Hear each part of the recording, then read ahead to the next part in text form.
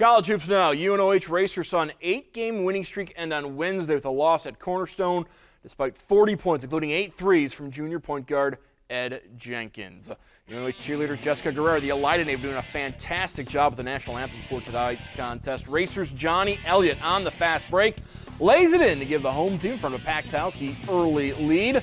More from UNOH. Derek Tate steals the pass, an outlet pass Jenkins to Gav, and UNOH 5-0. And a height. Co-drives. Christian for the follows on the board.